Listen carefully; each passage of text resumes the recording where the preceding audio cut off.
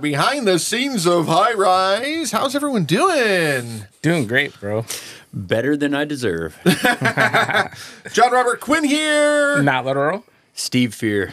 And if any of you guys have been following any of us, it's what's funny is shit, almost a decade ago, he was on the Good Life radio shows way back when. Yeah. Matt and I have been doing talking shit and filming the movies, and then Fear came into the second movie, and we just said, you know what, fuck it, we should probably do an entire podcast on everything that's happening within the whole high-rise universe. Behind the scenes, per se. Yeah, yeah. And Matt keeps coming up with all these crazy ideas, so we're just going to keep going with it. We're building an enterprise. We're building a saga. We're building something... Here's the thing, you know, when I talk, I talk to people, you know, we're still on the indie level, the small, super small level, okay? For now.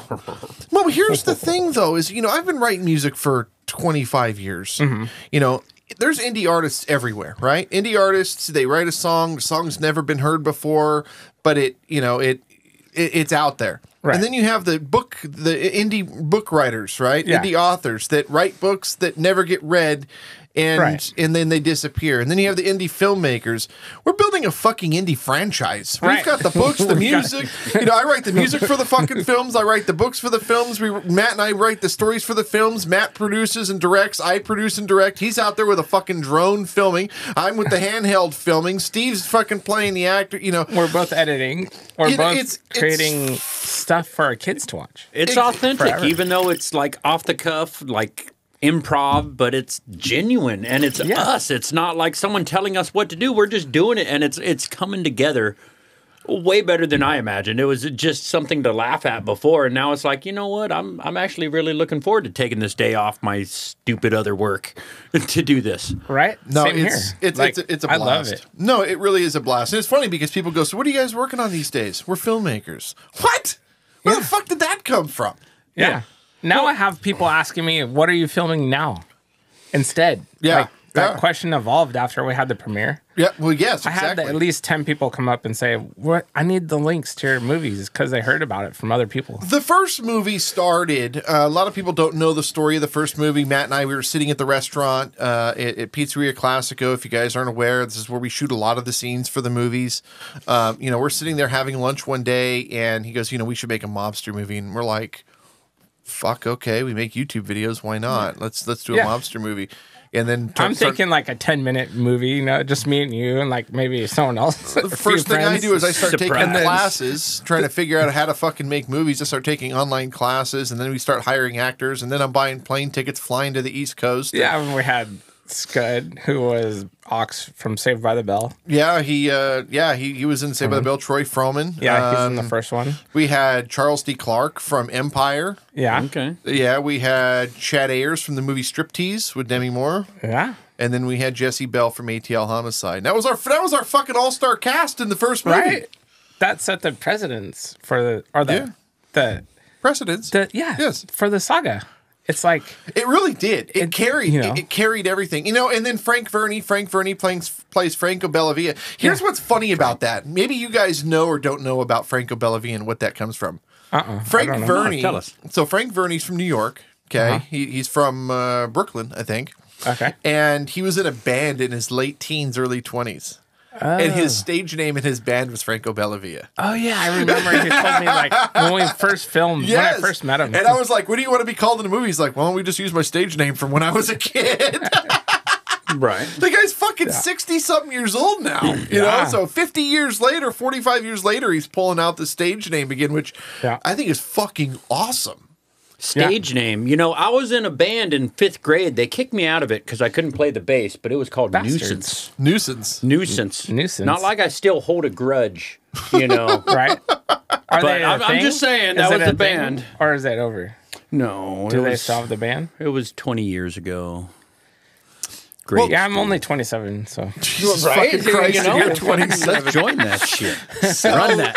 Well, here's another really neat piece of trivia for this. So, Steve Fear plays the character named Fear in the movie. Yeah. And then we had Steve Rath, who played the character Wrath in the movie. Right. How cool is that? And then we had Mac Lewis, who played the character Mac in the movie. Yeah, John Robert Quinn plays John Robert Quinn. And I play Mateo. And you play fucking Matt plays Mateo. And I'm a psychotic killer. I love killing people in the movie. In the movie. He has to put in that the movie. disclaimer in He the movie. can't stop I'm the smiling. He's Smiley such a good Elias. killer. Okay, Yeah, okay. like- All right. So, it's so funny because I was going to go somewhere else with this whole thing, but Go with the flow. yeah. Well, let me go back real quick. So, Yeah. Steve Fear. So now we're building the spinoff, Kings Yeah. of Doom. Yes. And Steve. Yeah. Steve comes from the Greek word Stephanos, which means Right. king or crown. Yep, And then that's badass. Fear, which is Doom. So Kings of Doom is just Steve of Fear. I love it how nothing is random with Quinn. Like, I'll be like, oh, that sounds cool. And I'll be like, well, it's because I researched your name. And yeah, that's why it sounds cool. I'm like, dude. Right? And I'm a saint, apparently, in a lot of books. And John Robert Quinn is not my Saint real Matthew. name, which is fine. But Does the audience even know the story behind John Robert Quinn, where it came from? no, we I don't- told it we've never- once, I think, in one of the first So my podcasts of talking shit or I something. think it's on IMDb, but my name is Robert Jones. So John comes from Jones. Robert is my first name, and Quinn's my mom's maiden name. So it's just John Robert Quinn. And then when I came up with that stage name, I was 17 years old. My mom goes, you know that like your great grandfather's name was John Robert Quinn. I was like, no fucking way. Yeah. I'm going to honor him the best I can. Oh yeah, I had no idea who Right? the guy is. And the- I have no clue.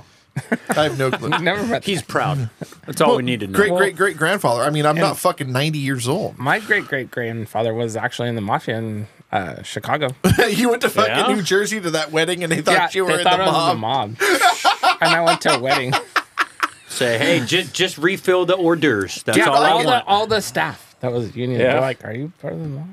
They asked me. I get it all They're the like, time, "We got dude. the fourth largest mafia over there. Oh, yeah? It's still a thing over there. Oh dude. yeah, 100%. It's not gone. Well, They I've got the see- motorcycle business, and I'm delivering fucking motorcycle gear out of the trunk of my car in a suit. And I drive a big ass Mercedes. You know, people are like, And then Did I this flip fall off a watches. truck? I buy it like "Yeah, watches we have the watch business." Yeah. because we like watches. We just buy them, and then we're like, "Oh, I'm gonna sell this one and get another one." As long as you're not selling them from a guy with a trench coat and he has all Right? the watches, That's like, what I hey, always which told one do them. you I'm want? like, dude, we just need trench coats. This and then one, that We're both one. like wearing flip flops, and like till a Oh, year ago, man. he was wearing his hat backwards with me. Like we were wearing flip flops, and we're like, it's Yeah. too hot for a trench coat. Yeah, I It turned really 40 and I went, no more backwards hat. You know, I totally, my eyes widened and I looked. I was surprised because even when he'd like video himself getting a haircut, he'd still have a hat on and be like, yeah, "Oh, it was a good job," and that was just a funny thing, the Quinn's style. And wow, I'm actually When I turned 40, I said, okay, no more. If you notice, I don't wear holes in my pants anymore either. No more ripped jeans. only on Sundays. No more ripped jeans. Holy pants Sunday. My Yeah. holy. I like it. I like literally. No, because I I'm usually- a literal No, I wear my whole. Yeah, I wear you my. kinda I wear funny. my Sunday socks. Sunday. I don't Why know what did, to say about that. So, the first movie, we've got the Vernici and the Bullieri cartel. Vernici comes from Frank Verni. Bullieri just pulled out of my ass. I It's a googled. bullieri. It was in the bowl. Yeah, so no, I googled Vernici and Bullieri. Nothing came up online, so I said, okay, we're gonna make those. So we Right. created the two cartels, the left and the right. Basically, you've got the East Coast and the West Coast. Yeah. both Italian cartels, but everything in the movies is very loose. Yeah. We're not heavy dialogue. The first movie was pretty heavy dialogue because it was total improv, but we didn't know where we were going with things. But the second movie, the third movie, and the fourth movie are very light on dialogue, and what that does is it allows you to use your imagination, allows us room to grow and move with the story without telling you everything. So we can actually go places and do things where you might have thought this, but we never said it. Right. Matt likes likes movies where there is dialogue, but at the same time, he says I need to tell the story better. But at the same time, I want to be so vague that you're getting a story and you're But formulating an not- idea in your head. I'm saying the little details, like showing the door handle, and the door opening, and then the guy's face, like just a few more touches. I totally support that because my imagination is by far crazier than any type dialogue that they're controlling the narrative. So I like to think up, oh, this is hinted towards this, but maybe it's that. Like I love that because I always think of dark outcomes or any of that. And we can in the next movie we can come back and we can say, okay, well that never happened. Your idea was wrong because we never said it happened. It gives us room to move somewhere else, right? And also it allows us to create these beautiful. Like today, we created this beautiful scene, 3.5 minute scene for the fourth film. Yeah, and there's one sentence in it, right?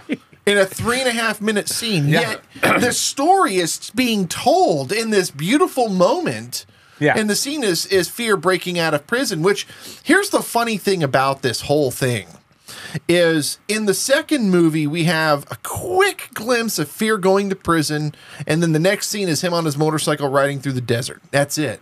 So as when we launched the King of Doom, which is the spinoff, basically what it is it's the motorcycle gang's version of what's happening from the movies in the perspective of the motorcycle gang. Right. So what happened in between those scenes, and that's what we were shooting today, which we're going to carry some of this over into the fourth film, but that whole sequence is going to be used in part 4 or episode 4 of the Kings of Doom series. Which is we're taking basically what we're doing is we're taking a scene from the movie, and then we build an entire storyline from that scene as to what happened before and after that scene from the movie, and that becomes then the episode for Kings of Doom. Right. I love it, and the audience gets to experience what it's like. From Fear's perspective, absolutely. What it's like for him. And again, the Kings of Doom, which again is really neat because Kings of Doom is basically just Steve Fear. Right. I keep bumping the mic. Fucking what is it? Mics. Yeah, fucking motherfucker. I hate that guy. Fucking Mike. Fucking Mike. Yeah, fucking. If you see Mike, tell him. Yeah, the fucking Raphone family. Yeah, fucking microphone. Microphone, motherfuckers. Oh, I can't. You're all just too much. God. So, how do you feel about your character, Fear? We're all just who we are. That's it is. Cool. We're all who we are, but it's just I'm trying to play some badass killer guy, and in a couple of the verbal scenes, it's like I'm laughing, or it's like because it's I can't believe I'm doing this. Where it just I'm really trying to work on sounding say that? More genuine or more authentic, and it's like, oh yeah, we're gonna kill someone. Well, take it out, and it's like, I need you to kill that guy. You know, I mean, take him out tomorrow. I like it because we're doing what we're doing, and it's only going to get better. Yeah, and it's really it's just an improv, and we're doing it. You know what I mean? Ain't no one telling us what to do. We're teaching ourselves. Yeah. Oh, we're learning as we go. 100%, we're learning as we go, and we're fucking good. I'm hella surprised. Way better than 90% of the shit I see for short films. And the funny thing about it is, it sounds like arrogance, but who gives a shit? Because I don't see anybody else fucking building movie franchises. Yeah. Right. Like a fucking movie franchise with the movies, the books, the music, the whole goddamn package. We're even doing our own fucking premieres. And here's the fucking kicker in this thing. Yeah. We've got fucking awesome cars. When you look at an indie film, they don't have the fucking cars. We have. They barely have a car. We've had fucking cop cars. One room. We've had fucking motorcycles. In the second film, we had your bike. In the third film, we had 200 fucking motorcycles. Right. You know, this next movie, we're stealing $1 million car. Well, it's a $3 million car in the movie, but that car's $1.5 million fucking dollars in real life. Yeah, we've had Aston 3 Martins, million. We've had Aston Martins. We've had I don't know. Fucking 5 different Mercedes products now. Like the fucking ZR1 Corvette. Let me just borrow this for the afternoon. All right, take a picture and I'll give it back. Yeah. But I mean, now people are donating fucking cars to us. We've got in the fourth film, I've got friends in Dubai that are flying cars out to Car Week that said that we can use their cars. I talked to the fucking owner of Spiker. And said, yeah, sure, no problem. You can use some of our cars. The fucking owner of the car company said that we can use some of their shit for the films. I got some amazing connections. And we haven't even said it yet. Who's our fucking lead in the fourth movie? It's the Soprano. Fucking Joey Arganiscoli, who played Vito in the fucking Sopranos, is our lead in the fourth film. Right. Yeah. It's no one's fucking doing this. Yeah, no one's doing this shit. Well, I mean, it's going to make us up our game by, just everything we do is going to be that much more like, hey, is this sound? No, this is more aesthetically pleasing. What do you think about it? I'm into taking criticism with anything that I could do. I used to not be able to handle that as much, and it's like, no, what's more effective? What's better? Oh, okay. We were shooting a scene today, and I was like, oh, I fucking love it. And Matt goes, well, what if we shot it this way? And I'm like, I don't know. Let's try it. And he fucking right out of the ballpark, dude. I ended up throwing the scene that I shot away. We used all of his scenes. Fucking amazing. Absolutely fucking amazing. The first take. But we're good together. Like, fucking I've been working on that scene in my head ever since we talked about it. 2 months. I saw it. I'm yeah. Like, well, Yeah. Oh, all right. So part one, you have High Rise Path to Nowhere. It's the first movie. And you've got the Vernici and the Bellavia cartel, and they're being chased by a bunch of different cops. You've got the Atlanta cops, and then you've got the LA cops, and they're trying to come down, and there's a dirty cop, and you can watch the movie to get this story. The heist is about a $100,000 cocaine deal. Okay. Yeah. The second movie is High Rise 2, Nowhere to Run. That's where Fear comes in. It's a biker gang working with the Vernici cartel. Bellieri's never even mentioned in the second movie. It's very short. It's only 15 minutes. We didn't know whether we were even going to do another movie. We did it.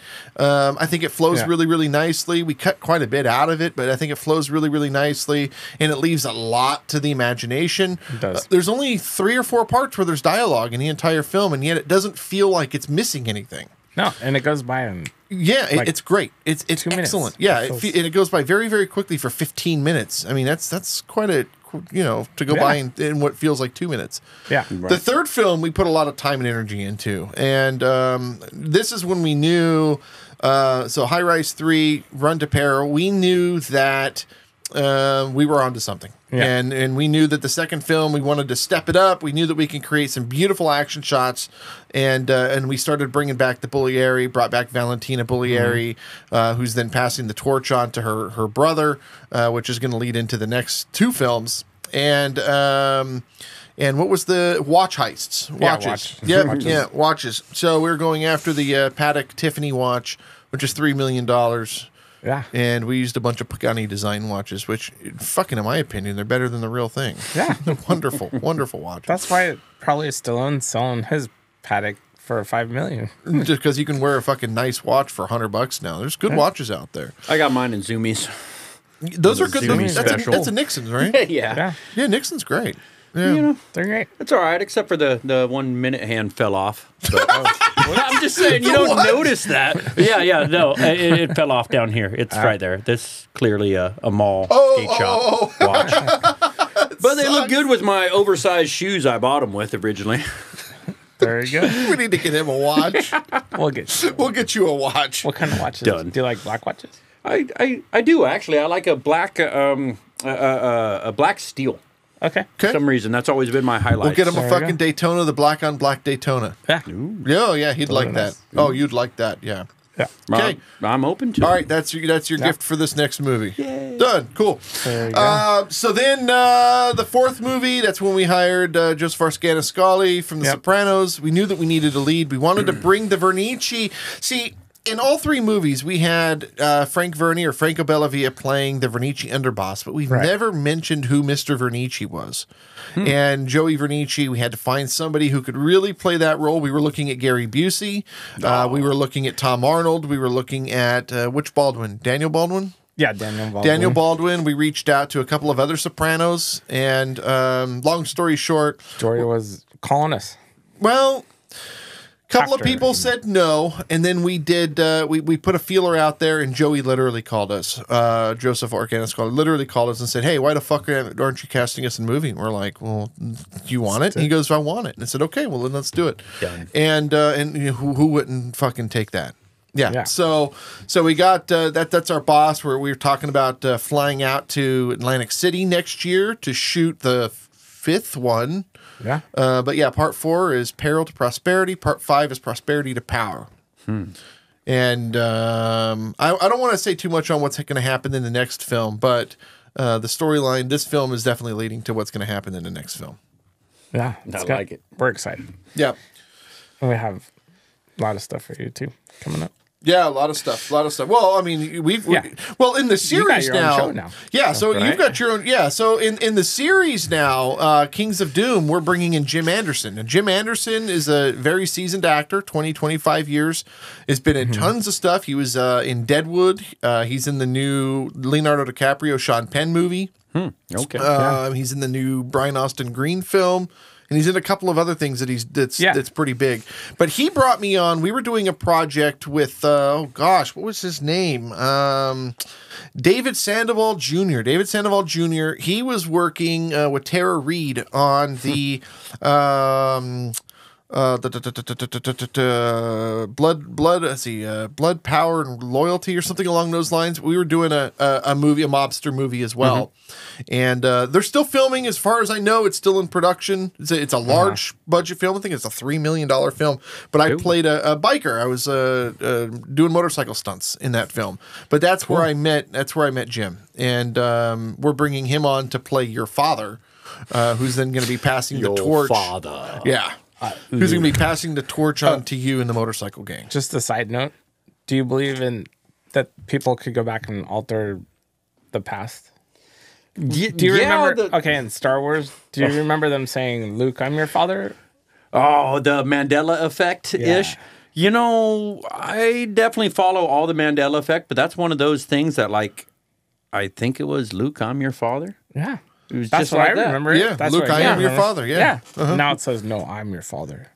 They're just doing that to reality, to people to, like, just explode their own head when it's really like, it's just a joke. No. There was a Like, few I other don't things know like that. what's Oh no, going on with I was that. reading Mandela effects think last it's- night. The fucking Fruit of the Loom, the fucking the Stop movie. CERN. Stop CERN. And what? The internet, right? Isn't the internet made from CERN or DARPA?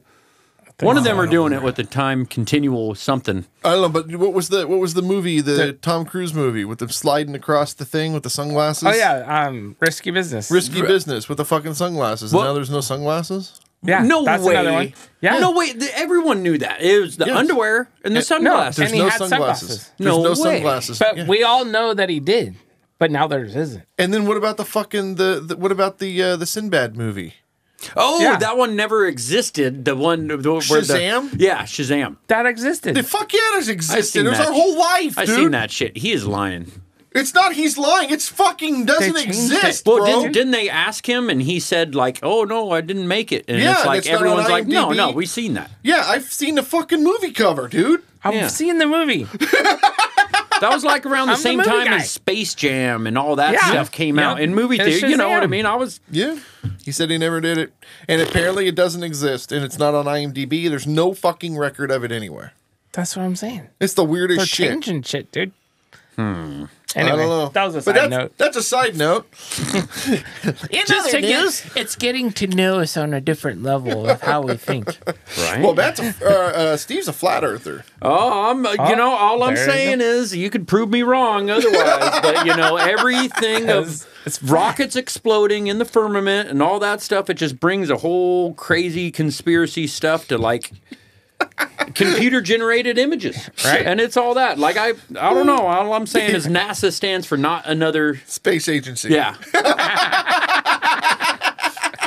He would do well on our talking shit, yeah. actually. We should do one. And I used to totally make fun of anyone that believed that and all that. Just a couple years ago, I was like, this fucking asshole. And just, I'd troll him and all that too. And then, Yeah. like, I don't know.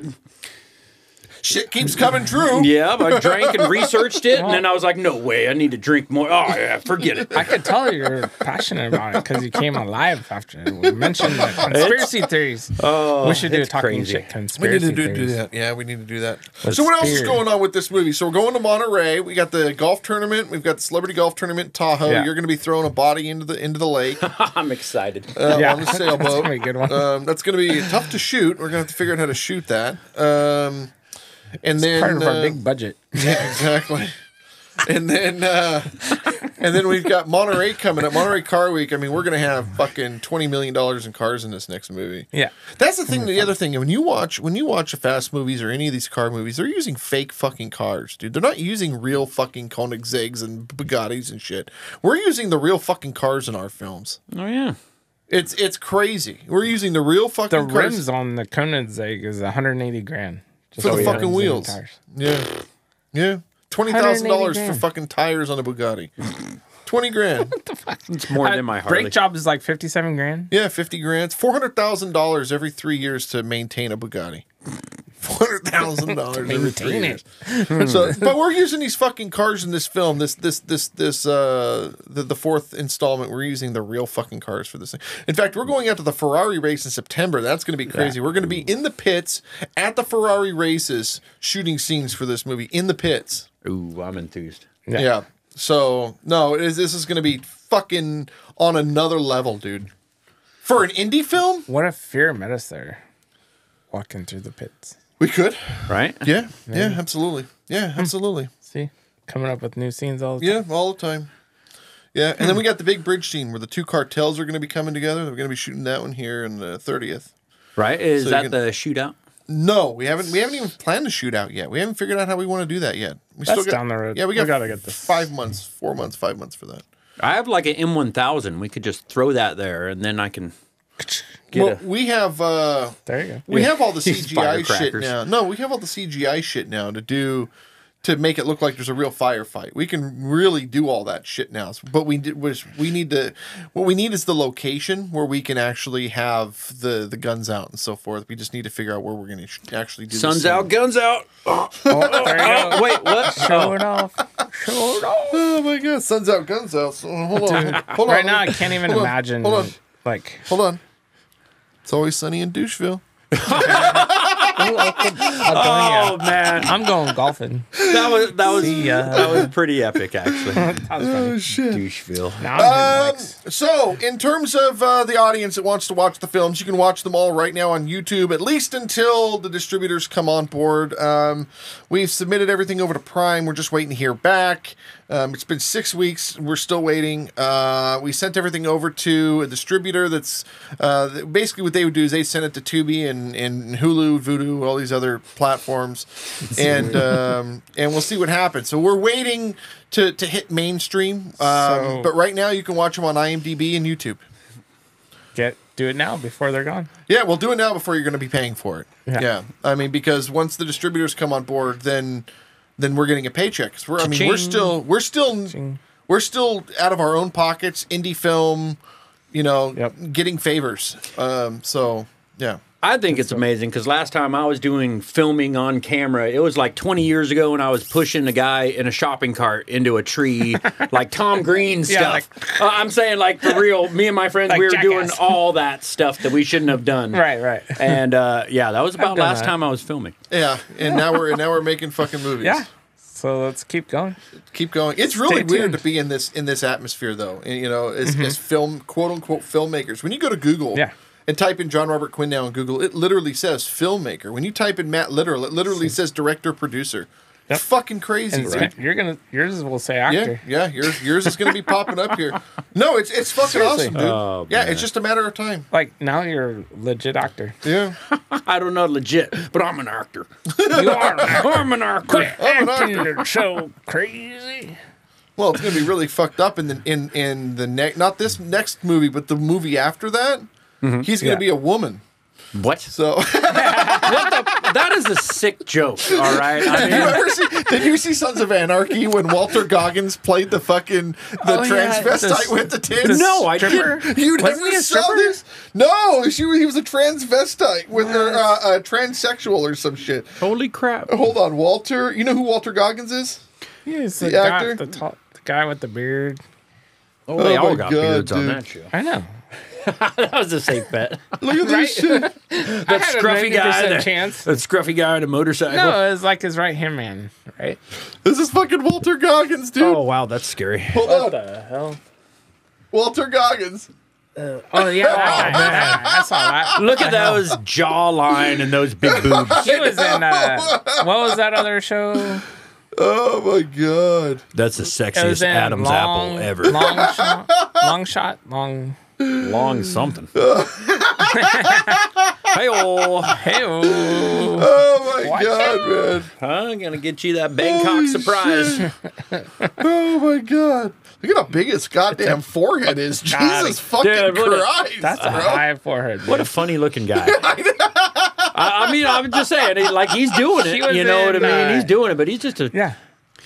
Oh, I don't know. Shit. Crowder. He's Crowder. Crowder. You know, that's horrible to see him in a woman. Like, I don't know how I'm going to... I don't know why he did that. Why did they do that? God. I don't know. I mean, fucking well, let's not talk about Vito. No, we're talking about our movie. So, no, so you're not gonna play a woman for us. You know, I just don't know.